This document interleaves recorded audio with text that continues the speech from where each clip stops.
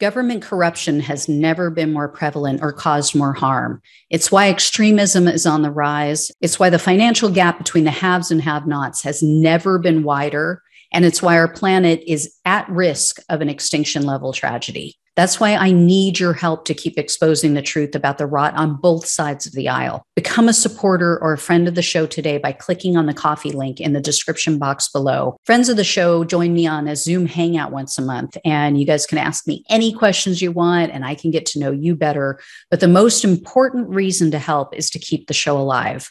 Together, we can and will save our country and our planet. Thanks in advance and enjoy the show. Hey everyone, welcome to the show. So I'm going to be honest with you, today's January 6th hearing was a bit of a bore, at least for anybody who's been following all of this already. The overall theme was basically how Donald Trump's lies and his tweets incited the anger and ultimately the violence that we saw at the Capitol. It also highlighted, which was interesting, how it was planned, how there was advanced planning. This wasn't just a spur of the moment thing and spur of the moment decision to go to the Capitol. So I'm going to explain that, but there weren't many bombshells. Probably the biggest one came at the end of the hearing when Liz Cheney explained that Trump tried to call one of the witnesses. They didn't give a lot of details, but she did say it's someone that we haven't seen yet and that they've forwarded this information to the Justice Department. They also showed excerpts from Pat Cipollone's testimony. That, of course, was Trump's White House counsel. There were also bits of data shared that gave greater meaning to certain things that we've already heard about. It really helped to bring a timeline into focus. So, for example, the committee went into detail about a batshit crazy meeting that Trump had with Sidney Powell, Mike Lindell, the Overstock CEO or former CEO, I forget his name at the moment, and other people, Mike Flynn. Evidently, this was like a Jerry Springer episode in the West Wing. And some of the attendees were actually physically threatening each other to fight.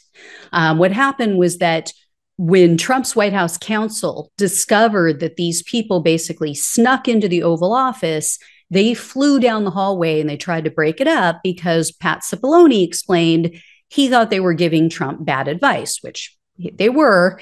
And according to Cipollone and Eric Hirschman, there was screaming and cursing. People were calling each other names. They were insulting each other. At one point, Hirschman offered to fight Mike Flynn. And this was the meeting in which Trump posited the idea about naming Sidney Powell special counsel. And he talked about seizing voting machines, having the military seize machines. And Hirschman said, he thought all of these ideas were just nuts. That was an exact quote. And when he confronted Powell about their 60 plus court losses, she said, oh, well, all the judges are corrupt. And so then Hirschman, in essence, said that's when he lost his shit with her. And Powell admitted in her deposition that Trump's White House counsel said, yeah, you could make her. They told Trump, you could make her special counsel, but no one's going to pay any attention to her. And Giuliani was also there, and he told Trump's counsel that they were all pussies. That was another direct quote. So apparently this meeting went on until after midnight. This was on the 18th of December of 2020. Well, around 1:30 a.m., December 19th, so less than 2 hours after all of these lunatics left the White House, that's when Trump sent out his tweet inviting everyone to come to DC and said, "We'll be wild."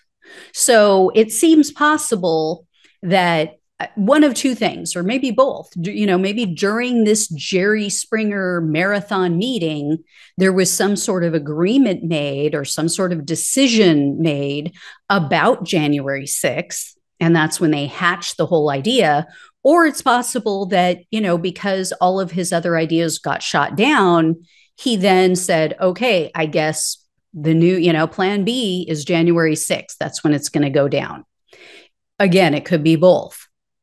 And then the committee showed how right-wing pundits, YouTubers, the public, they all took Trump's tweet and ran with it. They, included video of people with very large platforms who were basically calling people to come and, storm DC on behalf of Trump, people with large platforms like Alex Jones, Tim Pool, and others. And one of their recorded witnesses explained how after Trump issued his tweet, multiple violent extremist groups and individuals all started to coordinate online, and their missions started to align with each other. They also displayed numerous social media posts that were calling for violence against Democrats in general. I mean, a ton of different threats, but one was calling for Democrats to be murdered. One even said to kill every man, woman, and child. And then others were specifically calling for murdering the police. One cited a, quote, red wedding.